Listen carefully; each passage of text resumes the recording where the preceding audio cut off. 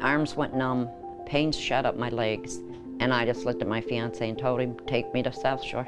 Donna Jolly was having a heart attack. When an artery is blocked, time is tissue.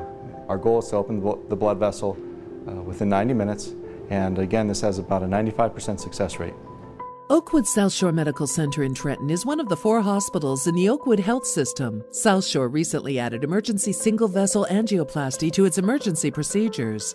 If you have a heart attack and you come to Oakwood, we can take care of your heart. If I hadn't come in, I probably wouldn't be here now. Emergency angioplasty is a minimally invasive procedure where a small flexible tube is inserted into an artery in the leg or arm. A tiny balloon-like device is inflated and deflated to clear the obstructions, and 2 mesh tubes or stents are inserted to keep the artery open and restore blood flow to the heart. The Center for Heart and Vascular Services at Oakwood Healthcare System is dedicated to providing high-quality medical treatment, and the experienced team has been involved in thousands of cardiac and vascular procedures.